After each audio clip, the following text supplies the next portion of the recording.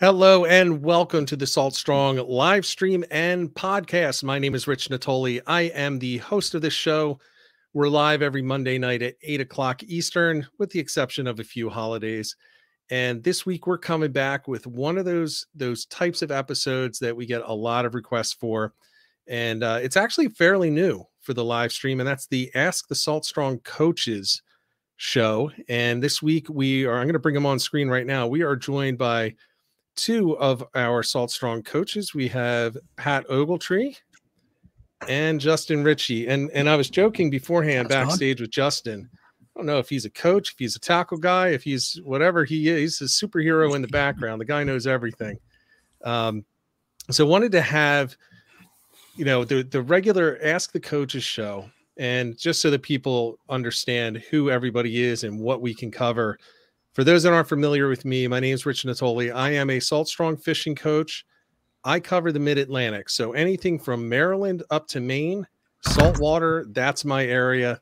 That's what I cover. So I fish multi-species, inshore, offshore, all that good stuff. Then we have Pat Ogletree. Pat, you want to talk about your area that you're typically fishing at any given time? Yeah, I'm actually a traveling fishing coach. So home for me is East Central Florida. So the Indian River Mosquito Lagoon is home, but I live in an RV full time. So I travel everywhere from South Texas all the way up to Virginia and all points in between. So I've seen a lot of different situations and fished a lot of different ways. So I'm definitely blessed to be able to do that. Great. And so we have a lot of territory covered already. And then let's bring in Justin. So Justin Ritchey, first of all, welcome to your first time on the stream. And why don't you let people know a little bit about your fishing background and so on. Thank you, man. Well, first off, this is cool to be on. It's kind of reminiscent of, for any of the people that are watching, that are insider members. We used to do like an inner circle call every week. That was really cool. We'd have a theme topic and we'd, ask a bunch of questions, hear questions from our members, and we'd answer the questions for the most part, but go off on a tangent too. It was a lot of fun. So I am the head of tackle at Salt Strong. Was also kind of like a coach as well.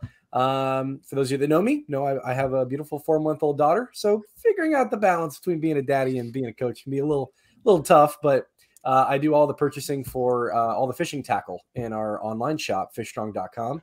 And I'm a bit of a tackle dork. So I am obsessed with rod construction.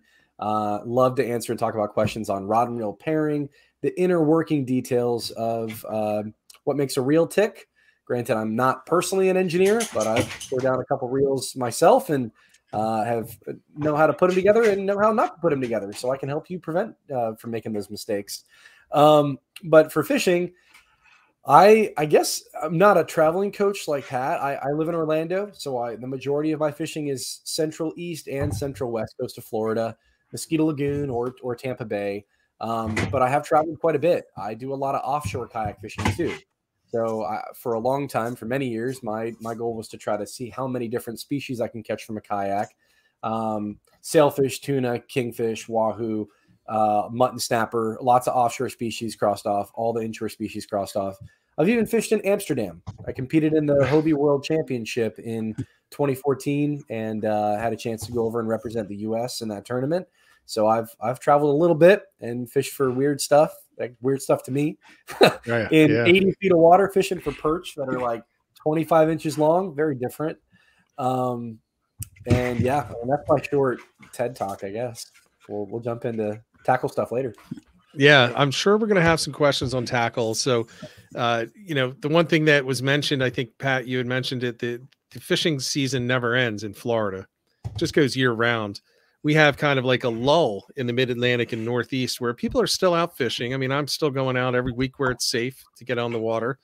And I know a lot of other people that are also doing that. But a lot of people take this time, even if they're still out on the water, to kind of take care of their gear and get ready for the spring season to open up again. And I would say really the main fishing time up in this area is, depending on where you are in the region, is going to be anywhere from March 1st through maybe mid-January. And then people kind of slow down for a little bit. So it's tackle time, right? It's time to take care of tackle. It's time to do the things that you should have done in the past, and I'm sure we're going to have some tackle questions. So great to have you guys both on here. We're going to jump right in. We actually got some questions in advance this time from some insider members, and I want to make sure we get those up there first. So we had the first one from Matt, and I'm just going to read it to you. I can't put it up on the screen right now because it didn't come through the streaming platform. So both coaches, listen up.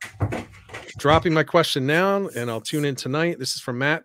Headed for a day trip to Mosquito Lagoon area tomorrow. It seems like we got a mini cold front pushing through today and tomorrow, where the area won't get out of the 70s today and the air temperatures could drop into the 50s overnight. I'm expecting tough conditions tomorrow because of it. My plan is to start in a dredged out creek in the morning, hoping to find deeper water and then find wind-protected coves with dark bottoms after the sun is up. Any thoughts or recommendations with these mini cold fronts pushing through?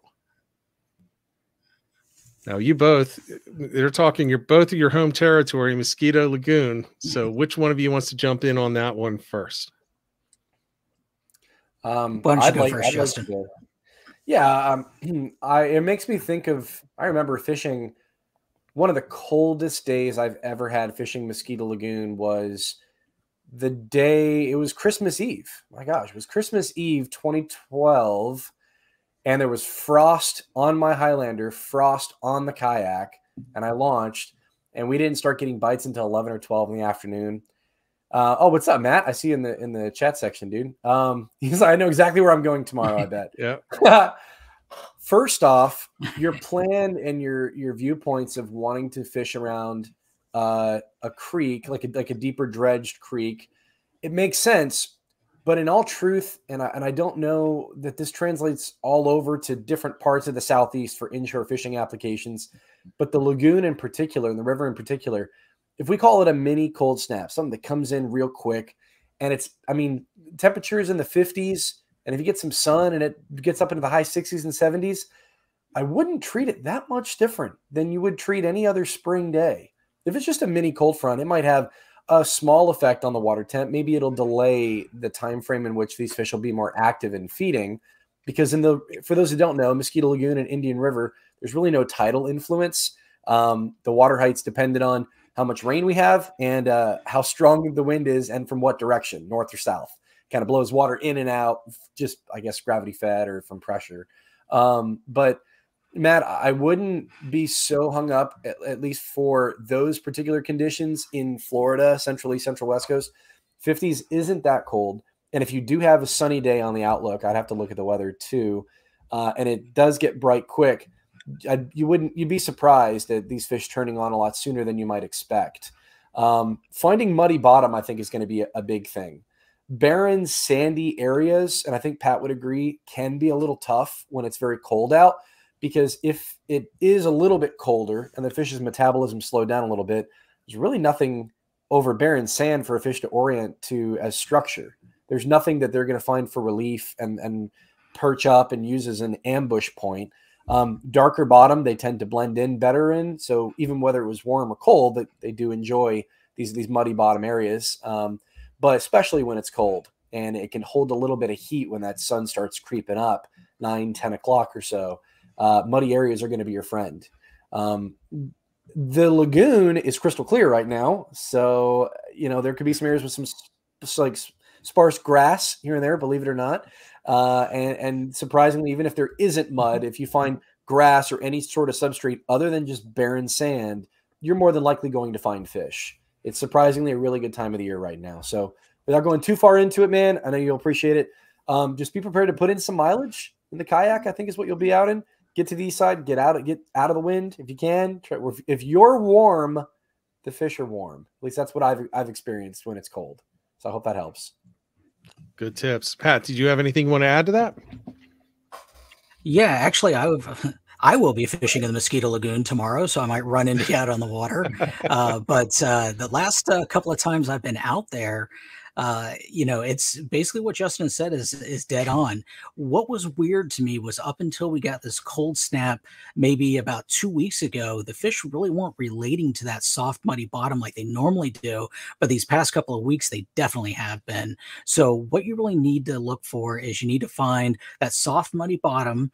that's got some, that's exposed to the sun, that is near deep water. Now, I wouldn't be, going in any of these areas that have vast, shallow water with no deep water access to it. I would look for something that's closer to deep water access. But there was another thing that's been surprising me, and I've seen this both in the southern end of the lagoon and up in the back country, is on days, like tomorrow, it's still going to be in the 60s. So it's not going to be, extremely cold. The fish have been related to wind swept shorelines, meaning the wind is blowing the same direction as the shoreline is, and not necessarily just wind protection. So don't overlook those. Look for both. So check out your wind protection and your wind swept. Now, I would be surprised if you found any that were on wind blown shorelines, but those are the two shorelines that I would look for. And like Justin said, be prepared to cover water. But when you find fish, they're usually grouped together, so you'll find more than one. They're usually stacking up this time of year. That's how it definitely is up in the Mid-Atlantic. If you find one, you've usually found 100. And whether they're active or not is a whole different question. But it's about finding that one fish and then working from there. So good question, good answers, guys. I've never been to the Mosquito Lagoon, so I'm not going to chime in on that one. But we're going to go to the next question from Travis, also an insider member. He's not sure if he can be here tonight, so he left the question earlier, and he's going to watch the replay at the least. He's in the Houston Galveston area. Would you change baits, lures, rigs, tackle, time to go, what to look for, or anything else specifically for winter time for either surf fishing on the beach or pure fishing? It has a pretty good handle on the winter tactics for bays and marshes, but wondering for those scenarios for like a pure and surf in Galveston area. Okay, I'll take that one. Now, he didn't say anything about species, right? He just mentioned surf fishing. So in that neck of the woods there in Galveston, you want to be near the inlets. And for me personally, I would prefer surf fishing over pure fishing. Now, pure fishing can be great, but it's really hit and miss. You're waiting for the fish to come to you, whereas with surf fishing, you can read the beach and you've got kind of more control of that. So I definitely beach fishing near inlets. As far as species is concerned, right now, even in the wintertime, you're catching bull reds out in the surf. The black drum, they're schooling out there before the spring, before they start schooling up and moving into the inlets. They'll be out just outside the inlets. So black drum, definitely. Shark, I don't know if you're interested in shark fishing, that's going to be good. Whiting, if you're looking for table fare, that's definitely something that is possible. Now, Pompano, they're going to be moved further south. They're going to be down South Padre Island, Port Isabel. I don't think you're going to see any of those in Galveston. Maybe you might run into a wayward lost one, but that's not really something you'd target. But as far as baits go, crab is really good. That's your standard for any of your drum, whether that be black drum or red drum. Shrimp catches pretty much anything, and then shark, big pieces of cut bait. And also, if you're anywhere near the jetties and you're looking for a good fight, Jack Crevalle, you can definitely run into those big spoons, 1.5 ounces and bigger. You want some pretty big gear on that one, because these bruisers, they can run 20-30 pounds. And if you've never caught one before, as they say, pound for pound, they're probably one of the best fighting fish out there. So definitely some opportunities for that. But it really boils down to what you're after. Are you looking for a fight, or are you looking for food, or a little mixture of both? But winter fishing in Texas is still good. Yeah, I've been watching all the reports from Wyatt and through the community, and some really beautiful fish being taken right now in Texas. I'm really jealous. It makes me want to wish I had a RV and I could head down there and fish down in there right now. Good information there. It's funny. Yeah. Go ahead. Sorry. No, I was going to say, are you going to head down there next? Yep. One week from now, I'll be in Texas. Okay. See, I'm jealous. I'll be in the cold weather up here in the Mid-Atlantic. So it makes sense. You've been paying really close attention to what you're going to be getting into in the next week or two. So good information there. We have another one from an insider, and then we have a bunch in the chat. So I'm going to get this last one here that was put in ahead of time by Peter. Just wondering, this is a really good question. I'd like everybody's perspective on this. I don't know if we're going to agree on this or not. Now, I'm going to start off just wondering how important it really is to retrieve your paddle tail or any other lure for that matter with the current. I've seen bait fish with their nose into the current plenty of times. So I'm a little confused. Bait fish swim all over the place. No? Well, absolutely correct. They will swim in every different direction. It depends on where they're going, why they're moving. With that said, I will say as a coach, and before I was a coach, I would tell people it is most important to retrieve with the current. And that doesn't mean that you can't catch them when going against the current or across the current. I catch a lot of fish that way as well. However, most of the time when you're talking about inshore, and for me, my perspective is generally draining marshes, right? So when the marshes are draining and the water's coming out, those fish are traveling with the current, and they have to get out of those areas that are draining.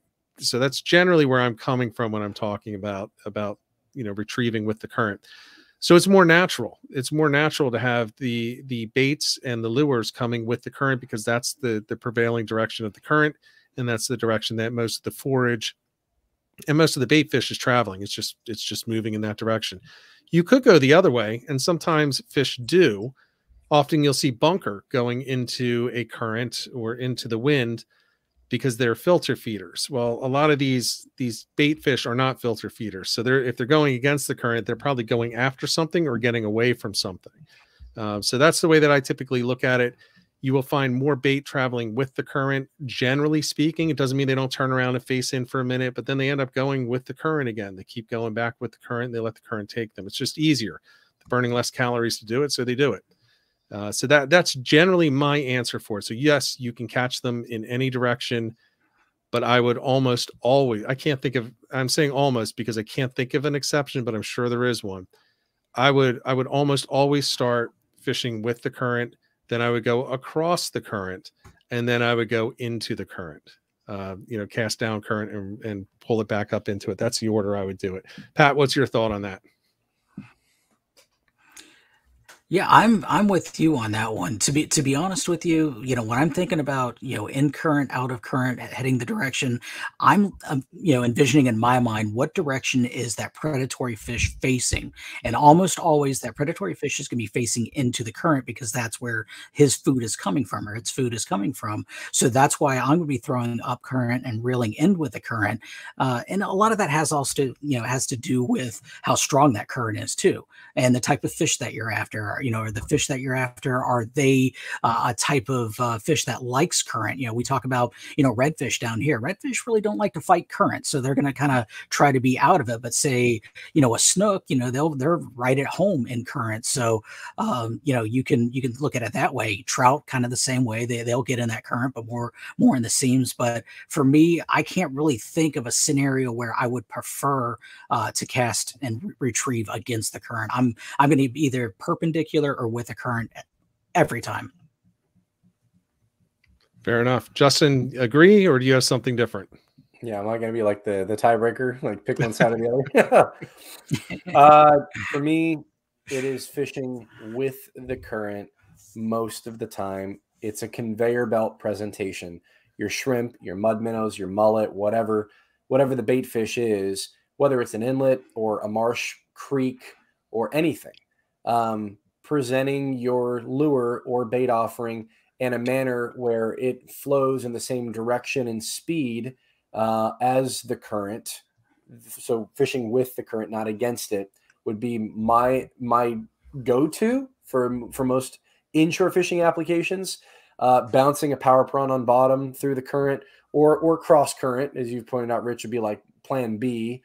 I have thrown against the current. And as Pat kind of pointed out, I think it's species specific. So those guys, I don't know how you guys do it for stripers up in the Northeast, but you could take a north bar down to the south jetty of Sebastian Inlet on a strong outgoing tide, and you could just let that north bar, that bottle plug or a wind cheater sit in the current and just inch your handle back. You're nodding because you're like, yeah, it's a technique we do. And for snook, it's the same thing. I mean, snooker, our striper down here in Florida, Right. very, very similar behavior, especially around inlets and heavy current areas. That's probably one of the only times I'm going to work against the current. And I'm really imitating a bigger bait fish, like a big mullet or a big ladyfish that has no problem facing into the current. I don't know why mullet would face into the current, but they do. Big hog leg 10, 12-inch mullet will face into a hard outgoing tide, and they'll just sit there and sway back and forth. And every now and again, a big snook or a tarpon will just go and crash at them. And that mullet could not move. It could just be vibrating in the current, minding its own business, and a monster predator will come up and hammer it. But that's about the only time I can see working against the current has its advantages. Very situational. Most of the time, we're all in agreement. It's the conveyor belt concept. Where present your sushi on that board that's coming by, and they'll get to choose what they want to eat. Then you just present over and over, and it's really a numbers game. Yeah, and I think one thing for people to keep in mind is, especially if you're talking an ambush predator, ambush predators, when they're set up to ambush, they're not moving around. They're ambushing. Yeah. If you're going to ambush somebody in the woods, you're not walking around all around them. You know, you're not bouncing around in plain view. You're hunkering down somewhere, and then you're coming out for your ambush. Let's say you're playing tag, right? You're playing tag. You're not running around out in front of everybody. And now striped bass are not always, when you're fishing for striped bass, they're not hunkering, right? When you're doing that, they're typically on the feed, they're running, they're in the migration and stuff like that. So, and bluefish is the other one where I guess I do go against the current quite often, because bluefish just don't care. The more mayhem, the better for them. So just, chop it up, do whatever you can. All right. So that's a good answer. We've got a lot of questions coming in. So I'm going to start hammering through some of these already. First one up here is from Paul. And this is an important one, and I think I can answer it really quickly. From Paul Pence, what is windswept? So, and this is important, especially if you listen to Salt Strong coaches, because when you're talking inshore, we talk about windswept or wind protected shorelines. And it's important to understand the difference. So wind protected means that the wind is coming off of the shore. It's not, the water right up against the shore is not getting beaten by the wind. And then wind swept means the wind is just sweeping right over that. So it's basically, if you're facing into the shore, the wind is at your back and it's really just beating against that shoreline. And it can be important because, and a lot of people don't realize this, but for water temperatures, especially in the winter, if you're in a wind protected shoreline, it's typically, and here's the one variable that people don't always talk about. If the air temperature is colder than the water, you're going to have a warmer temperature on the wind protected shoreline, because it's not getting cut up. The air is not getting into that water to cool it down. So you don't want the riffles on the top. You don't want the chop, because that's the mixing of the wind with the water. So you get that colder air into the warmer water, it cools down the water. So now keep in mind, there is a reverse side of that. If you have a really warm wind and it's wintertime and it's a lot warmer than the water, sometimes you do want that wind swept side, because for the same reason, it's churning up that water and it's heating it up. And a lot of people leave that second half out, but it's critical. It's absolutely critical. You have a 50-degree day, 40-degree water. You might want to look for that wind swept side. Can I interject real quick? Yeah. That's a really, really good point. That's my background before I worked in the fishing industry is in fisheries and aquatic science. And I'm a big science dork too. Water and air are always trying to meet at an equilibrium together. They're trying to make sure that the exchange of both available oxygen and temperature are balanced to where they're the same. They're constantly working to try to meet each other at some sort of middle ground, right? So you're right. If you got hot and cold or cold and hot, and that wind is blowing by, that surface that's bubbling over and waves are crashing. Every time a bubble happens, a single pop happens, that's an exchange between the surface and the water, and they're trying to balance out with one another. And that's so true. Kind of an off topic for oxygen in a bait bucket or live well. When people add a bubbler to a bucket to keep shrimp or minnows or whatever alive, you're not adding any oxygen into that water. I think people need to realize that. You're just making the oxygen that's in the water available by having that interference of bubbles popping at the surface and allowing for those micro exchanges to happen in the atmosphere to where the water's bubbling over. That's all that it is. You're not going to add oxygen until you put a diffuser and an oxygen tank into the water and aggressively pump oxygen and hypersaturate it. It's the only way you're going to add oxygen. Otherwise, physically churning and mixing it over is just kind of like buying you time, if it right. will. But man, that's so true. And I don't think about that often when I'm fishing, but that's a good point. Yeah, it's the, you know, I see a lot of people say, well, you have to go wind protected because it's winter. Well, not always. It depends. It depends. Sometimes you do want to go wind swept. So I think that was an important one because we talk about wind protected and wind swept so often. That's an important one, especially for insiders, so they can truly understand what we're talking about. Just the direction of the wind and how it's hitting the water in that any given area. All right, so we've got a bunch of other questions here. I'm just going to keep rolling through some of these. This one, Justin, is for you. It's from Larry. Larry is a longtime viewer of this stream. Any recommendations on a bait casting rod paired with a 150 size reel for bay flounder? Larry, I'll see your comment if you chime back in, but I mean, Rich, speak up. Are you guys talking about flounder up in your neck of the woods up in the Northeast? Are we talking about like southern flounder and Gulf flounder down here in Florida? I don't think there's much difference, but the sizing difference between both. Are you talking about fluke? Yeah, flounder? he's probably talking fluke. I would say, you know, Okay. southern and summer are fairly close, except at the very high end. So I would say anything up to, let's say, 28 inches. So it's kind of a fine line. I don't want to go too far into that. I think that ideally what I would personally want, and if you have different feedback on this, Rich, tell me, I'd want a moderate fast rod. I wouldn't want something that's extremely fast. I want a little more of a parabolic bend. It's just whether you're going to be offering a bait presentation or you're going to be jigging, you want to make sure that initial hook set and that connection solid, and then allow for the bend of the rod to be able to stay connected to that fish. There are fish that's known for just somehow Houdiniing off of the hook, and I just want a little bit of give in whatever that's going to be. So I would reach for a mod fast application. If you feel comfortable with a moderate, fine, but I worry when you get into things that exceed 1.5 ounces, 2 ounces, moderate being a little bit too noodly and kind of losing control at depth and with some increased current. So I think mod fast would be a good approach. Brands, I'm not super partial to any brand. Go with Star, St. Croix, Fenwick, something you're comfortable with, but get your hands on it. Make sure you've got a bend point about halfway down the rod, and that tends to be a good kind of benchmark for me. That's what I would think. All right. Pat, do you have any thoughts on that one? I don't know if you do a lot of flounder fishing. No, I'm with Justin. When I'm in North Carolina, I seem to, even by accident. Okay. No, I'm with Justin on that. The flounder, I think, are probably, out of all the fish I go after, the hardest ones to actually get in the boat. And I think that extra give that a moderate fast action or even a moderate action rod gives you will keep that fish pinned. And especially if you're using braided line, there has to be some sort of give there. There's got to be a cushion there. So if you're using braid that has no stretch, then the cushion has to be in the rod. So I agree with what Justin says for sure. Yeah, I'll chime in because fluke is really my #1 targeted species throughout the year. We don't have the, you know, all the species that you have down south.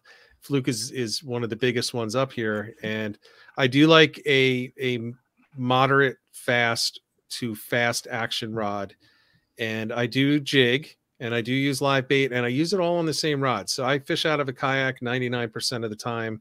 And I'd like to get multifunctional rods. So I actually use for fluke the same rods that I use for 45, 50-inch striped bass. And you just have to know how to work them differently for each fish. But I do, for that reason, I go more with the moderate fast or fast action for those rods.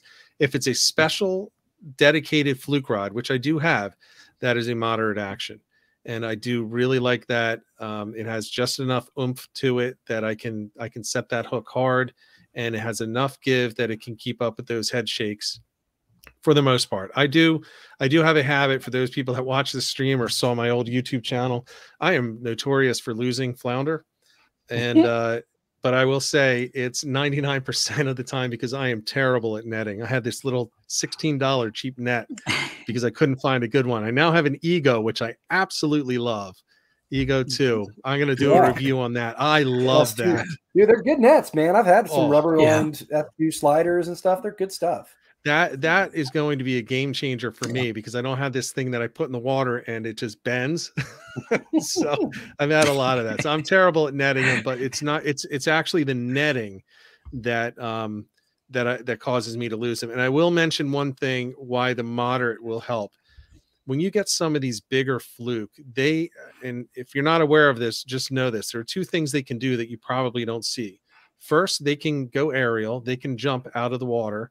And with their head shakes, they can shake that really quick. So having that little extra bend in that rod helps with that. And they can also go backwards. So if you pull them in, they can go backwards. And I found that the softer tips, the more action, bending more at the middle of the rod has helped me to keep them buttoned up with that. So when I'm on the medium fast or not the medium, the fast or the extra fast rods that I have, almost guaranteed I lose them when they go backwards.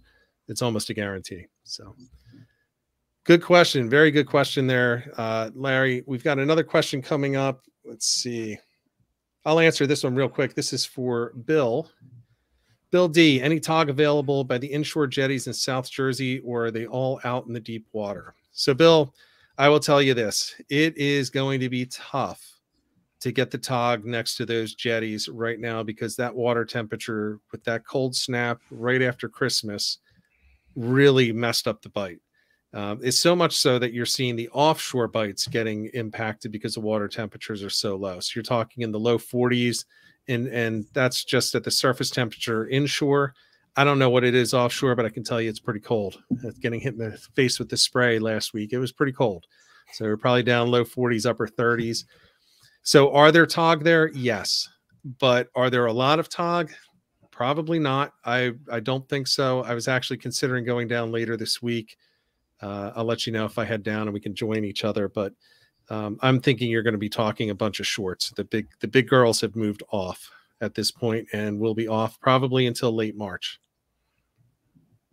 All right, so that's that one. I'm assuming you two don't want to chime in on the tog question.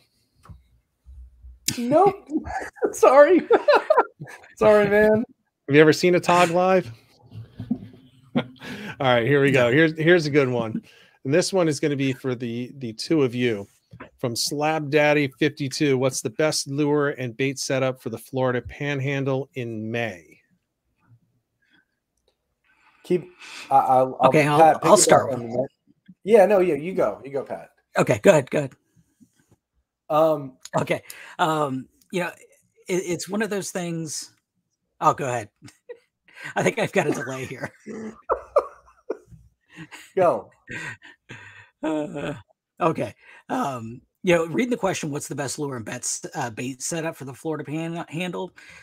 Using terms best is kind of, it's one of those things. It really depends on the situation. So for me, if I'm fishing in the Panhandle, I'm going to have a setup where I'm going to start early with topwater. And then I'm probably going to have, depending on what the weather's doing, I'm going to have a paddle tail tied on. And then I'm probably going to have either a jerkbait or a shrimp imitation tied on. And that way I can cover all three of the water columns. I love topwater. If anybody knows me, I'm a topwater nut. So I'm going to go throw topwater as much as I can. Now, that's just me, though. That might not be the best thing that's going to be catching fish, but you really need to make sure and just do your setups to where you can cover all the water columns and be able to pivot easily. So I like multiple rod setups. I like I said, a topwater, a paddle tail, and then something I can bounce along the bottom and pattern these fish out. And that way you can kind of dial in the bite from there. So that's typically what I do from spring to fall, anywhere where I'm fishing is that kind of setup. Yeah. Keep it simple. Don't overcomplicate and think that there's a hard and a fast best. Generally speaking, 7 foot and 7'6" medium powered fast action rod for anywhere in the Southeast, and a 2,500 to 3,000 size spinning reel, 10 or 15 pound braid, 20 pound leader, monofilament or fluorocarbon. Pick your flavor. It doesn't matter.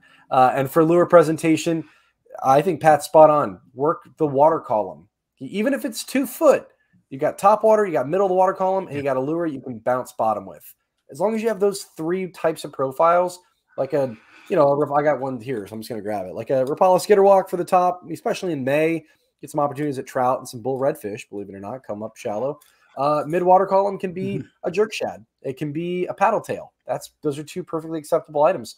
Bouncing bottom can also be a jerk shad or a paddle tail as well, or you can do a shrimp presentation. So just top, mid, and bottom is really more so your focus than finding an all-around best. Very good. Very good. All right, next question. I don't know. Well, I can't help with this one. Pat, I don't even know if you can. Justin, we're going to see if you can. This is like that tuna question we had before. I was wondering what the best strategy to catch a red grouper in the Gulf of Mexico would be. From CL Outdoors. Red grouper in the Gulf of Mexico, like any way possible? I feel like CL, you asked that troll for red grouper. And is it possible? Yeah, but red grouper are not like gag grouper. They don't have the same type of aggressiveness, if you will. I kind of think like the red groupers, what is it, Lenny from Of Mice and Men? Like that's kind of how I view the red grouper. They're goofy. They're going to hang around. They're going to look for an easy opportunity. The gags are the ones that are going to catch you by surprise, and they're going to absolutely hammer potentially a trolling plug. So if you want to target red grouper out in the Gulf, they're not super picky. A variety of, like squid or even crabs or shrimp would work for them. Even bait fish, sardines and threadfin, something smelly and, dead works really well. Kind of view them like a catfish. They taste great and they're a lot of fun to catch. Don't get me wrong. I don't have anything bad to say about a red grouper. If you're specifically targeting those, and I think it's because it's open until gag opens up. Oh, I want to say like September. I know they just changed the rules this year and it hurts to say that out loud. A variety of live and dead bait works. You can get them on jigs. That's a whole other conversation. You can bounce bucktails in a strip of bonito on bottom. That works, just like you guys would for fluke. It would work very well for red grouper. But I think kind of like the best go-to would be like a dead sardine on a knocker rig, and then bounce some bucktails or some vertical jigs or slow pitch jigs just for fun. That would be the way I'd go about it. Very good. We're going to stay on this topic of, well, actually, no, this is not grouper. Okay. Let me bring this one up though. So we've got a guy, Albert, in California looking for a place to catch red snapper in the US. When is the best time? Where and when is the best time? You have a lot of options. Whether it's the Gulf or the Atlantic, you have a lot of options. Generally speaking, in the Gulf, you do need to run pretty far to be able to get to them. You're averaging 10 to 20 miles on the low side out of parts of the Gulf. And I say that because Wyatt has gotten on some red snapper fishing some of the shallower oil rigs out of Texas. The central East Coast, of Florida, which is like New Smyrna, Daytona, down to about that Sebastian Inlet area, they're a nuisance. They're the endangered red snappers. Like they're super endangered, and we say that because it's ridiculous regulations on that species on the Atlantic coast. But they get big and they're relatively common once you make your way out to hit at least that 90 to 100 foot mark. Ideally, that 160 to 200 foot depth is like the prime range to target red snapper. And I think you also asked best time of the year. I feel like summer. Like you can't get away from them between May and August, September.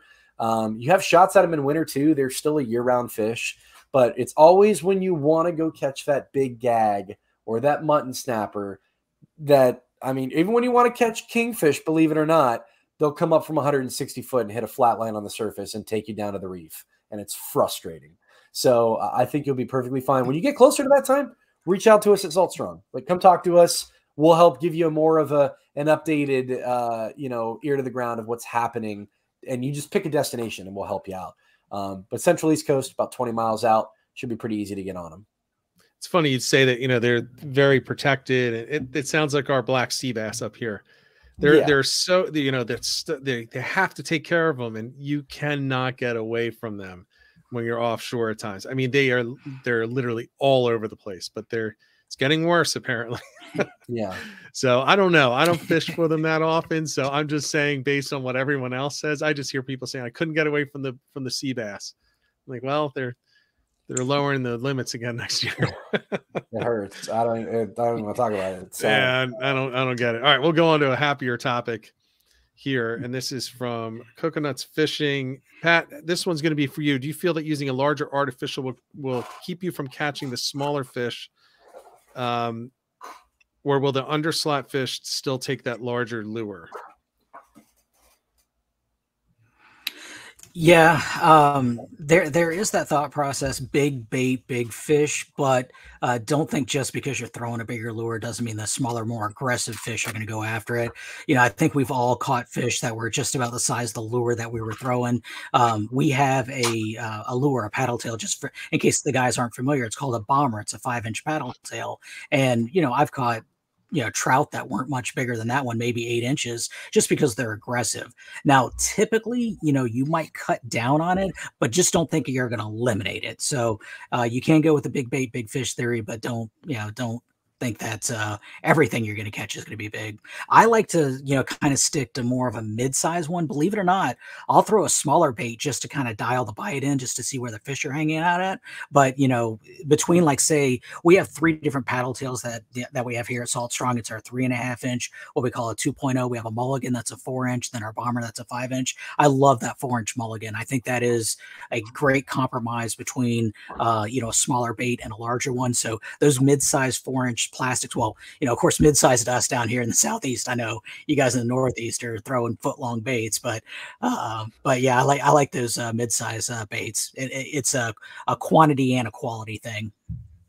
Yeah, I think it does depend on species. I mean, the more aggressive the species, the more likely you are to catch a small fish on a large lure. You can catch a 12-inch fluke, because people don't realize how aggressive flounder / fluke are. I mean, they are like terrorists under the water. I mean, they will go after anything that annoys them slightly.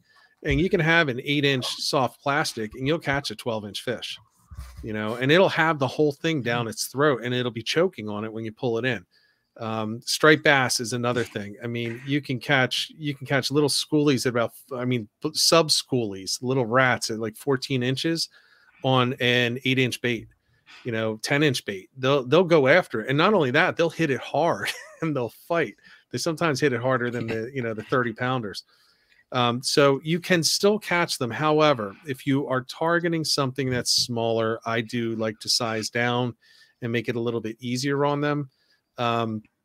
Generally when I look at larger artificials, I think of a different class of lure. So Pat talked about the 2.0, the mulligan, and the bomber. Those are, those 3 different sizes up to the 5-inch. Those are still similar profiles.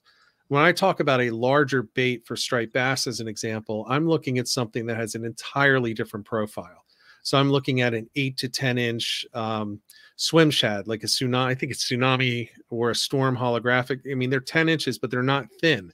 They're like really big. They look like a spot, or they look like a bunker. I mean, there's a whole different profile. So that's the way that I look at it. Now, with that said, I have caught low 20-inch striped bass on 10-inch huge paddle tails. So, generally speaking, the larger the lures, you will weed out some of the less aggressive fish, but sometimes, I mean, if they want it, they're going to go get it. Try to tell a blowfish not to go after a 12-inch lure, and it'll just destroy it in seconds. It doesn't matter. It could be this big, it could be 4 inches long, and it'll destroy that foot-long soft plastic that you just spent $10 on at the tackle shop. I wanted to hold these up just for hyperbole. Like, a little power prawn, shrimp lure will catch you a monster 40-inch black drum, monster 40-inch redfish when presented properly. Oh, I forgot I put a little rattle in there. I was like, what is that little mark? I was already ready to go. And then something like that, 400-gram slow pitch jig will catch the tiniest lizard fish in 500 feet of water. So, and I've caught fish smaller than this jig fishing offshore. Offshore might be a whole different ballgame. But yeah, sometimes elephants eat peanuts, and sometimes the runts will hit the biggest thing in your tackle box, and they'll be like the chihuahua that thinks it's way bigger than it actually is. Yeah. Agreed. All right. Here's one for you, Justin. I think you kind of touched on this before. I think this one's coming from James. Looking at a 7 to 7.6 light moderate action to throw very light Ned rigs. Pat, you'll probably have something to say about this. Pairing it up with Florida Fishing Products 2500 CE with 6-pound braid. sight casting. What are your thoughts on that? Well, Pat's going to be very happy to hear this because Pat actually got that rod from me, and it is perfect. And tell me if I'm wrong, Pat, but it would be a Star Rod VPR 7 foot 4 to 10. That's like, I mean, it's a good rod. If you really want to dial in that specific approach, that would be what I'd reach for. And I'm going to tell you right now, you're going to have a hard time finding it in a shop. For where you're at, Jimmy, like, I don't know if Sodium Tackle's too far north of you. Or if you really want to go online and find it, it's a 7 foot. Star doesn't have mediums and medium lights and medium heavies. They do pound test. So VPR spinning rod, 7 foot 4 to 10. And Pat, tweak one way or the other by another brand if you can think of another model. If he has a hard time finding that, price point wise, you kind of felt that Omen Gold rod I had that was a 7.6. Omen Gold. You're not going to find them in a tackle shop, but that was kind of nice. That could work. What are your thoughts, Pat? What else do you think would be a good rod? Maybe even going down to that weight range is kind of the sticking point. But this the Segis, the light action Segis, what might be a good backup. But I did like that Omen Gold that you got. That was a really, for an entry level, it's all about price point. We talk about good, better, best, and what, the best rod out there. I will 100% agree the best Ned rig rod I've ever thrown is that Star VPR. If you can find one, jump all over it. It's great. But in that price point, I think maybe the Segis and then that Omen Gold. Off the top of my head, those are the two others that I've liked. I'm just thinking there's others that I've used, but I think those are the best that I've used in those price points. Yeah, I feel like there's got to be a St. Croix option, but I felt some Avid medium lights, and I felt some the Tournament Legend medium lights, and they're with St. Croix, or either it's like too much of a wet noodle, or it's a little too crisp, and the rod feels a little too bulbous with just a light tip. It doesn't feel like a thin, crisp blank all the way through. This gets a little tricky. I think we gave you some good recommendations, Jimmy. I think you'll find something between those options. I would say so. Good luck finding the Star rods. I love Star rods, by the way. They're impossible to find anymore. Yeah. Mm-hmm. They're good kayak rods. I don't cry when I lose them, and I've lost some. All right, here's one from Meltac. What's a good rod to match up with the Daiwa BG 4500 for reds, king mackerel, cobia, and the occasional tarpon? So the full gamut here. I'll grab it. I'll be right back. Keep talking. Okay. Daiwa BG, I'm not sure because of the king mackerel in there. I honestly, he's not going to say this one, but I like the TFO Pro medium heavy, and I have caught very large striped bass on that, up to just under 50 inches. So I'm going to assume that you're going to have the power for the reds in there, and the occasional tarpon. Yeah, the only issue is that Daiwa BG 4500. It's a massive reel. It's big. Yeah, it's like the size of everybody else's 8,000 or 10,000. It's a monster reel, like 22 ounces, right? 22 ounces. That's a big striper reel. Yeah. So for what you're doing, I didn't grab my 8-footers up on the rack, but I have an 8-foot Star Sequence that is a 20 to 50 pound class, and it's fantastic for $180. Very difficult to find. Like, I seldom ever even saw it in shops here in Florida. For what you're doing, and I've targeted all of those species, and I've even caught a couple really nice tarpon. This is surprisingly a really nice rod. This is a Fitzgerald Stunner HD. This is the 7'4" extra heavy. It says it's a 50 to 80 pound class, 3/4 ounce to 5 ounce range, which is pretty wide. I think it very comfortably throws 1.5 to 3. That's like the sweet range. But it's a great rod. About $220, $230. Really heavy duty, beefed up, double-footed guides, which I think you can't say enough about when you're under a load on a big tarpon. The tarpon's really what's gonna test you. You're a big bull red, a king mackerel, even a cobia. Even you can take it for red snapper and some gags. In relatively shallow areas, sub 150. The tarpon's probably going to be the thing that tests the rod the most because it's just a long, grueling fight. It's a 20, 30-minute fight. And you want to be able to have a rod that puts a ton of heat on the fish This rod's surprisingly lightweight, but it's still a composite build, so it's also glass and graphite. So you don't have to worry about that rod snapping. You have a lot of power all the way down into the reel seat, and it's an aluminum reel seat. And whole different topic about that, but I like graphite reel seats. I think they feel great in hand. Aluminum is uncompromising. So when you find the right way to attach aluminum to graphite, because the only Achilles heel about aluminum is that the adhering process of epoxying a graphite rod onto an aluminum reel seat is that you have to score it so that it can adhere a little bit better. It might not adhere as well as a graphite. I keep doing air quotes because what the difference might be, it doesn't adhere 5 or 10% less of what like a graphite reel seat would be. But when that's under a load, that's not going to crack. That's not going to break. You can put a serious amount of heat, and a BG 4500 would actually pair perfectly on this rod. So this is somebody who's tested a lot of heavy-duty big game rods over the past 10 years for anything you want to target in the Southeast near shore, and I feel really confident in that option. Very good. All right, so we're in our last about 9 minutes. We're going to start flying, people. We're going to try to hit at least a little bit, at least a quick answer on all the things that are left in there. We're not going to get all of them. If you're an insider member and we don't get to your question, ask it inside the community. Use the Ask a Coach function.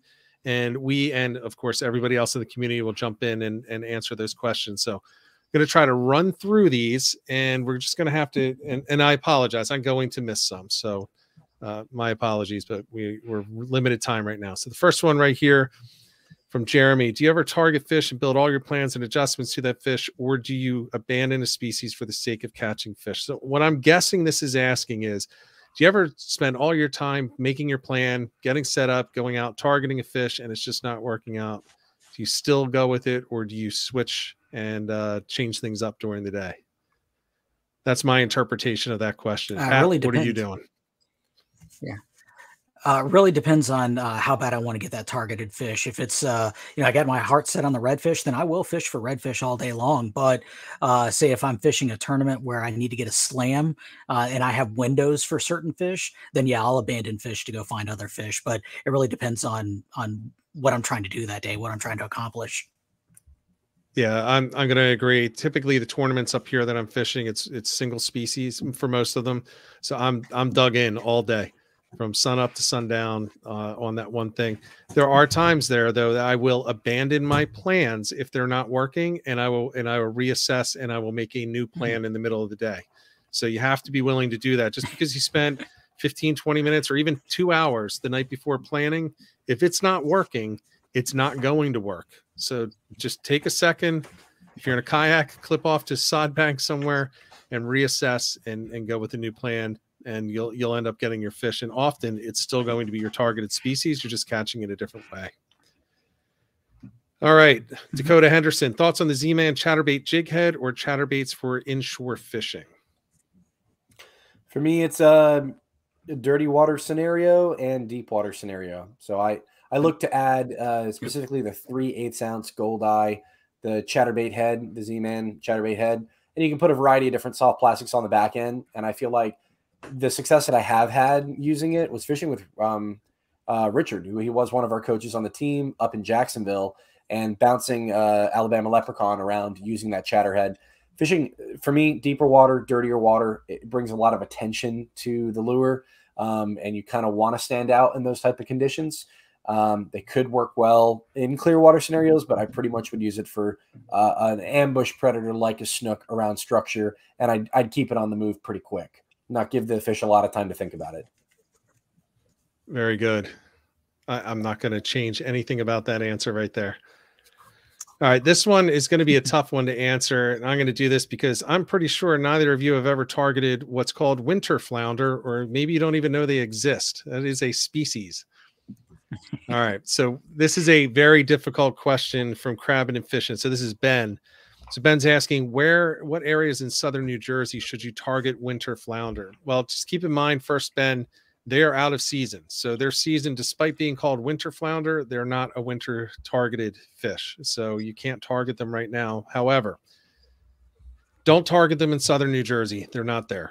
They used to be back in the 80s. They are not there anymore. If you want to target them, you need to look somewhere. I would say, well, you may catch a few south of this. I would look at Barnegat Inlet and north, and I'd be looking up in that area.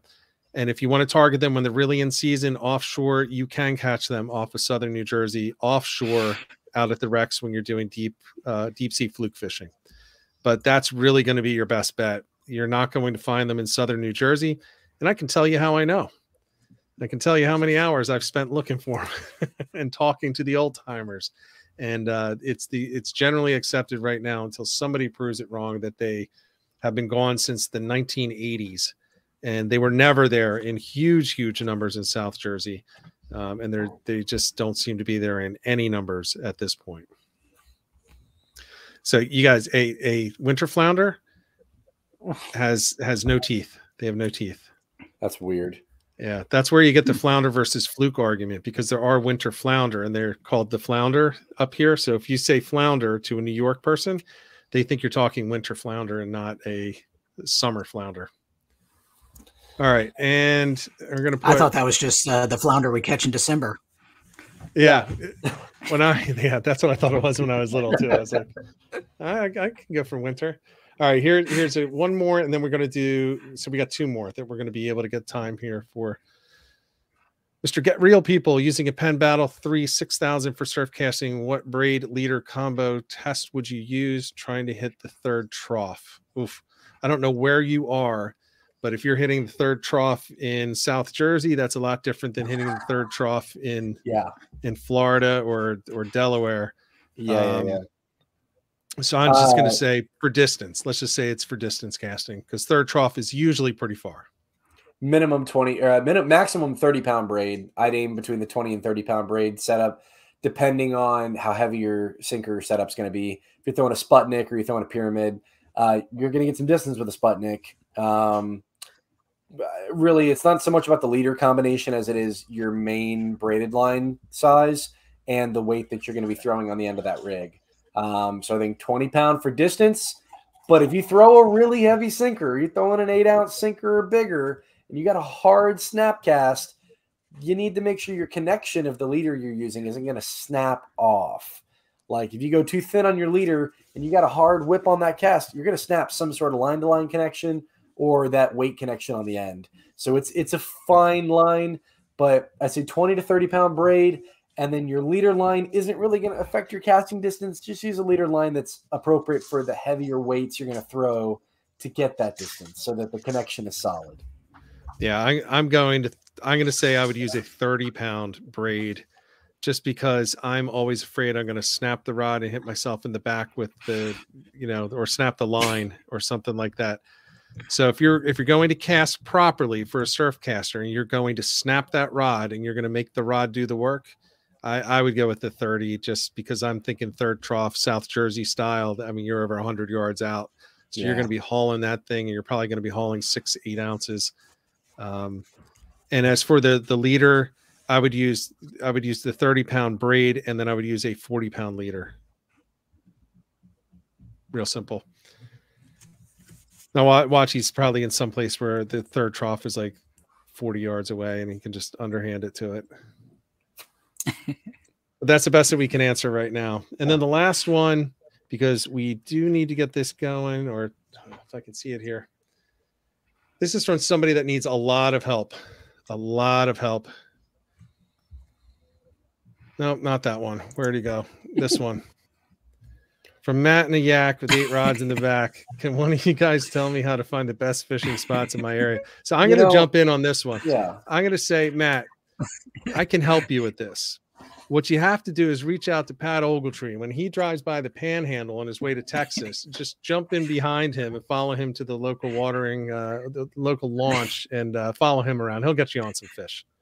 It's even easier than that. If you can find water, then you will find fish, Matt. It's that simple. So if you know that there's water in your area, there's probably going to be fish there. Okay. And then video it, because we need to see it. And good luck to you, Matt, for your redfish tournament coming up. Yeah, man. Good luck to you. So, all right, guys, with that, we're going to have to cut it here, but I want to thank my two guests. So Pat and Justin for coming on. Really appreciate it. I'm sorry if we didn't get to all your questions. Again, if you're an insider member, put it in the community, and I'll be in there probably in a couple of hours. All the coaches are in there all throughout the week. So we'll get in there and we'll answer your questions. Next week, we're going to have a couple of folks on to talk about heroes on the water. So it's a perfect topic to go through at this time of the year. Great organization, great cause. And we got two guys coming on to talk about that in detail. So until then, guys, if you can do it safely, make sure you get out there, get on the water, and get some tight lines.